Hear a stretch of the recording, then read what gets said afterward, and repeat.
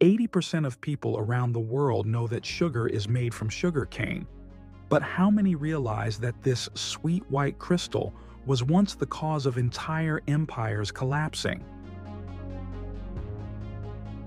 To this day, the story of sugar has entered a new, modern chapter, with sugarcane cultivation becoming a series of precise, technological processes.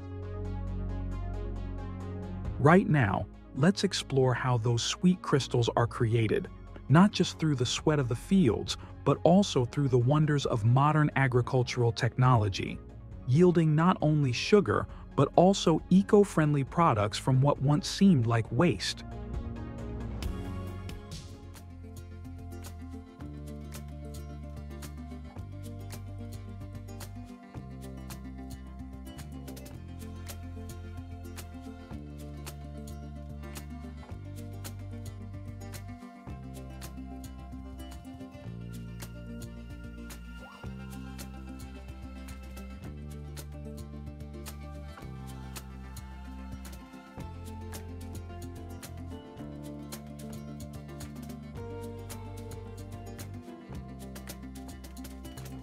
The young plants are transferred to pots in a greenhouse, where they are carefully nurtured for 2 to 3 months under strictly controlled light, temperature, and humidity conditions.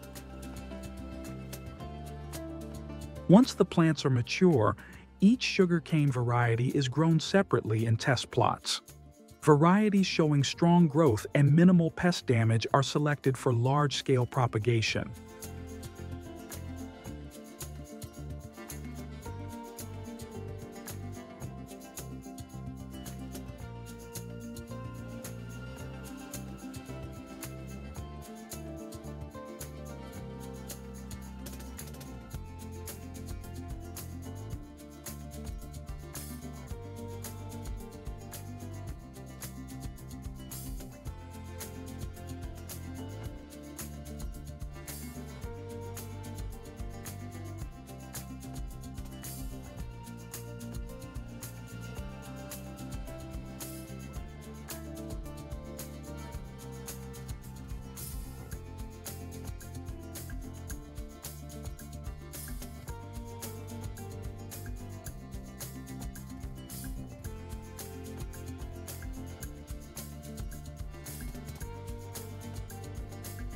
Water plays a crucial, life-sustaining role in sugarcane cultivation, especially during the early post-planting stage and throughout stalk and leaf development. Over the course of the growing season, sugarcane requires a total water supply of 1,200 to 2,200 millimeters.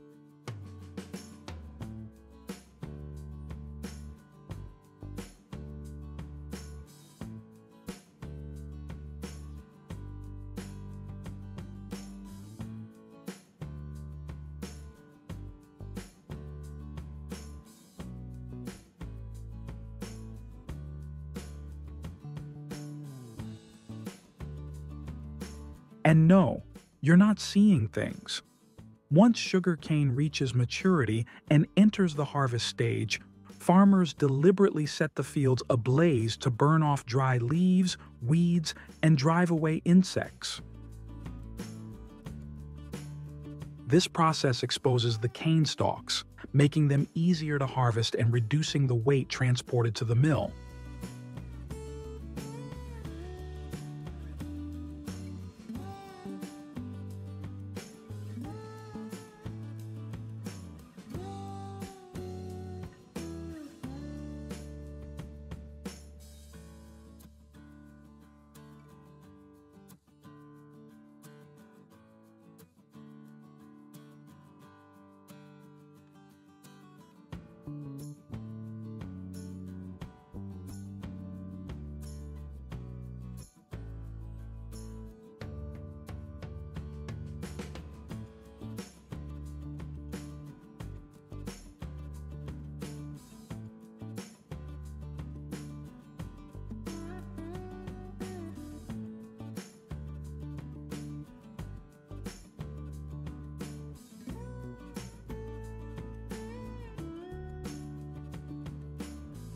The cane is chopped into smaller pieces by a chopper machine, then fed into a crushing system consisting of 3 to 5 large steel rollers.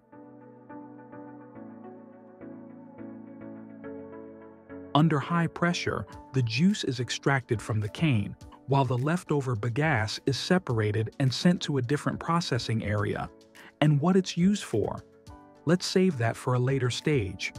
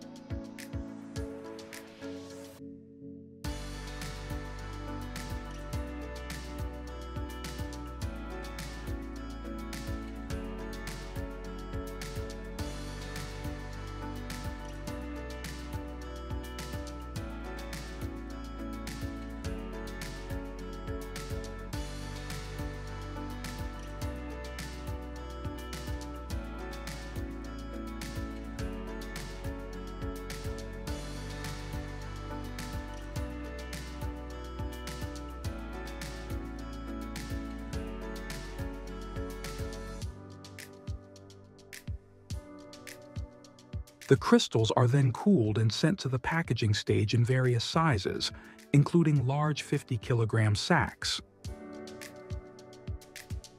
These bulk orders are the main source of profit for sugar processing plants, thanks to their large scale, consistent demand, and low distribution costs.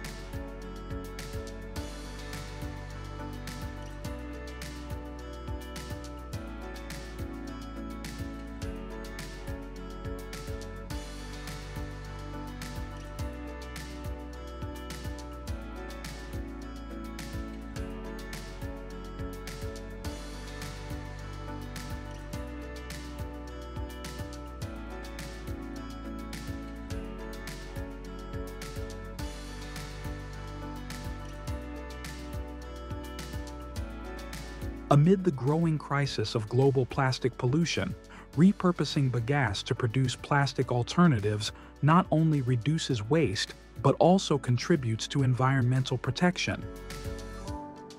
To explore how these factories work and see the production up close, watch our next videos here. Once considered an ecological disaster, rabbits have now become a stable source of income for modern agriculture. Introduced to Australia in the 18th century, they multiplied at an astonishing rate within just a few decades, destroying crops and natural ecosystems. However, their rapid reproduction has enabled a sustainable farming model that produces 10,000 to 50,000 commercial rabbits annually to meet global demand for clean, high-quality food. So now, let's join Noel Farm on a journey to explore these modern rabbit farms.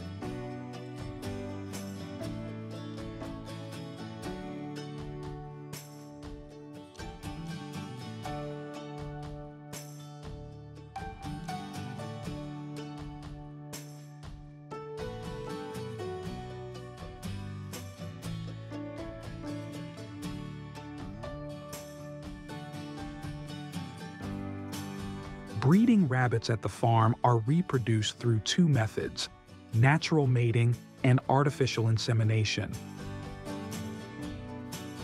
In the latter, the male sperm is strictly quality checked before being introduced into the female using laboratory techniques, ensuring a high mating success rate and maintaining a stable, high-quality breeding stock.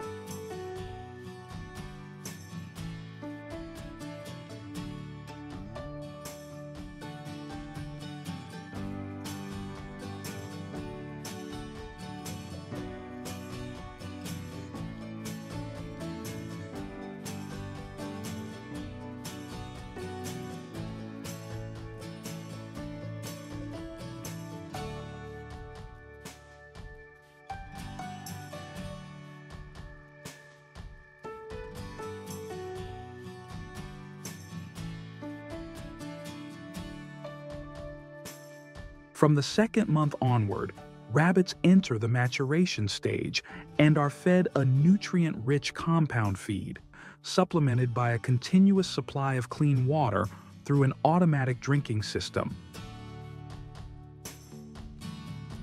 In parallel, fresh fruits and vegetables are periodically added to their diet to provide natural vitamins, support digestion, and keep the rabbits healthy and growing quickly.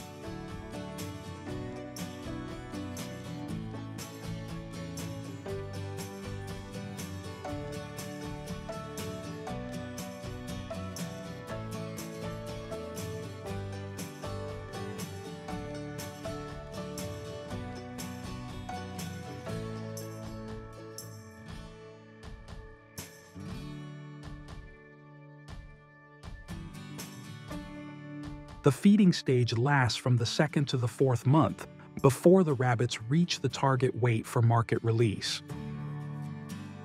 When they reach between 2.2 to 2.5 kilograms around the fourth month, the rabbits are considered fully mature and ready for harvest.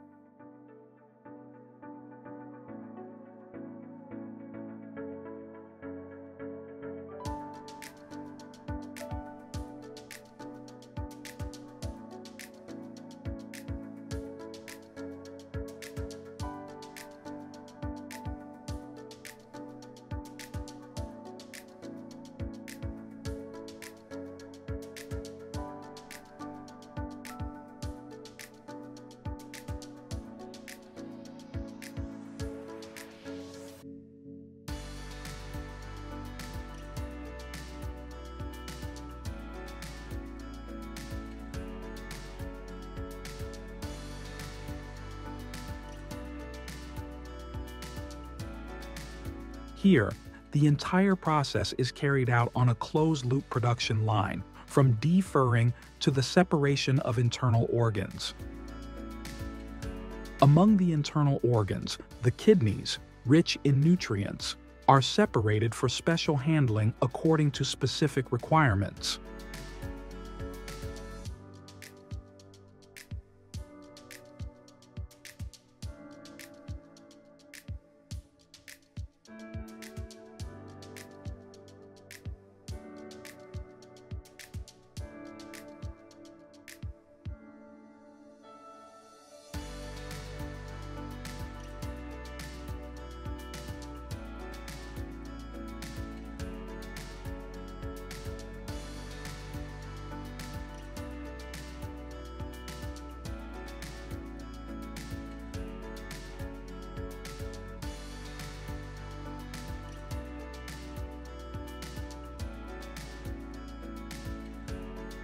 Each package is clearly labeled with batch information, production date, and expiration date before being placed in cold storage or delivered to distribution channels.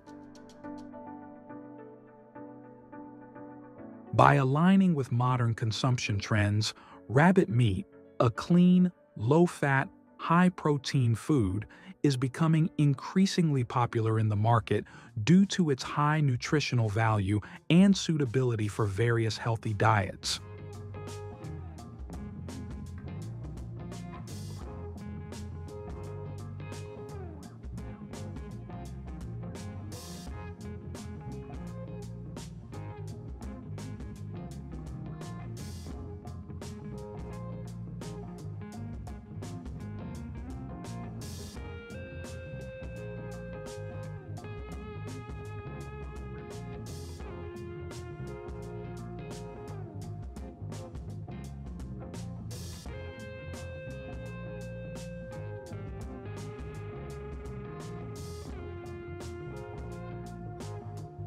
This dish not only showcases culinary finesse in its preparation, but also highlights the rich potential of rabbit meat, a clean, nutrient-dense ingredient that is increasingly favored in modern kitchens. If you want to witness the fascinating intricacies of these production lines and delve deeper how these factories work, then you can watch our next videos here.